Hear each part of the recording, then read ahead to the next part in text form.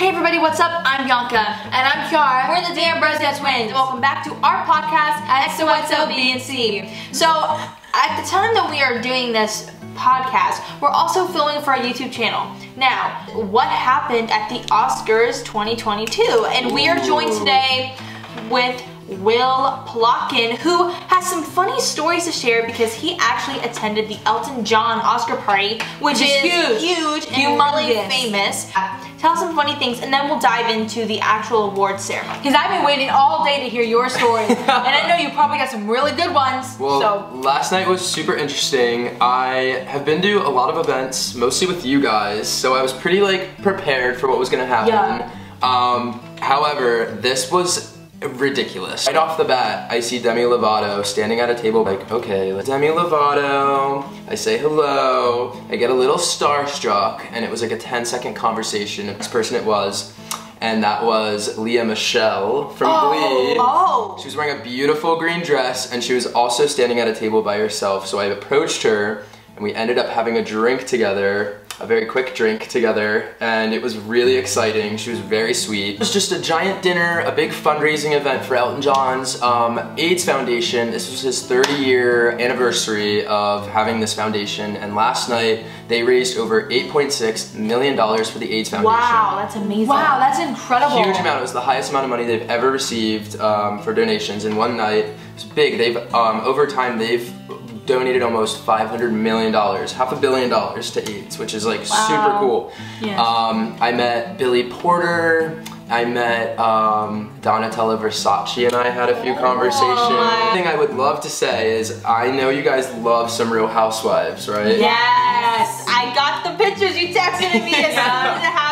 So who did you meet last night from the Housewives? Last night we met Dorit Kemsley. Yeah, Dorit. My personal favorite. She's so silly. She is so gorgeous, so beautiful. Did you ask her where she's from? I did, and she said Connecticut.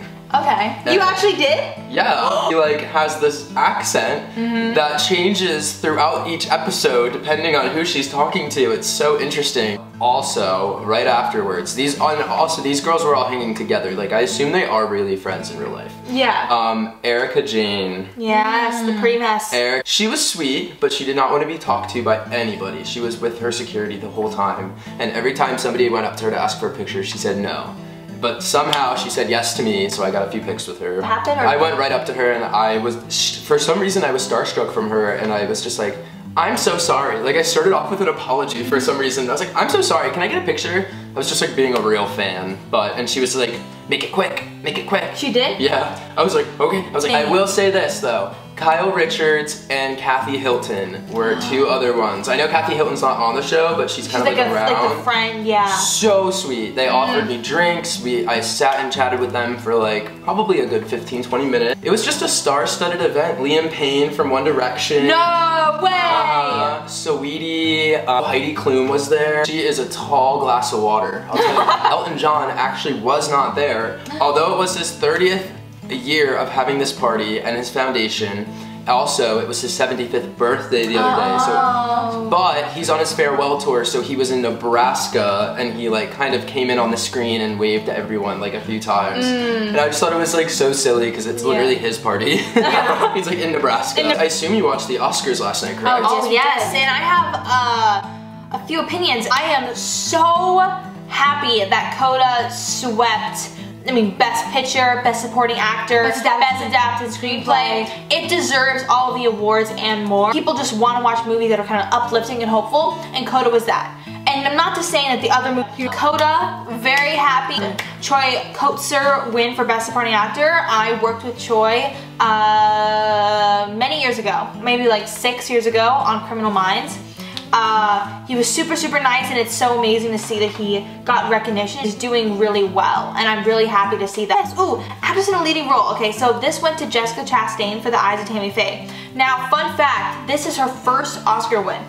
If I remember correctly, this is her first Oscar win. And makeup and hair went to Eyes of Tammy Faye. You guys seen Interstellar? Long. It's 3 hours, but it's so good. And Jessica Chastain is incredible. And Matthew McConaughey plays her father. Oh, yes, I've seen this. Yeah. Yes.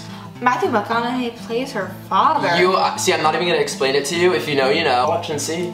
Matthew McConaughey plays her father. They're like the same age. You have to wait No. and The see. song went to Billie Eilish and Phineas for No Time to Die in the movie No Time to Die. I also loved Be Alive by Beyonce for character. Oh, Those so were my good. two performances were amazing. Yeah, they were really She good. performed that song last night as well, Yes. right? Yes. Yeah, she... We don't talk about Bruno. No, no, no. We don't talk about Bruno. Cinematography went to Dune, which I have to say, understand. I thought it would go to Tragedy of Macbeth just because Tragedy of Macbeth Yes. was, my dad told me, because I want to be a director, my dad told me that if you want to be a director, you have to watch The Tragedy of Macbeth because of just the way it's shot in black and white. Best director went to Jane Campion for The Power of the Dog. What an honor.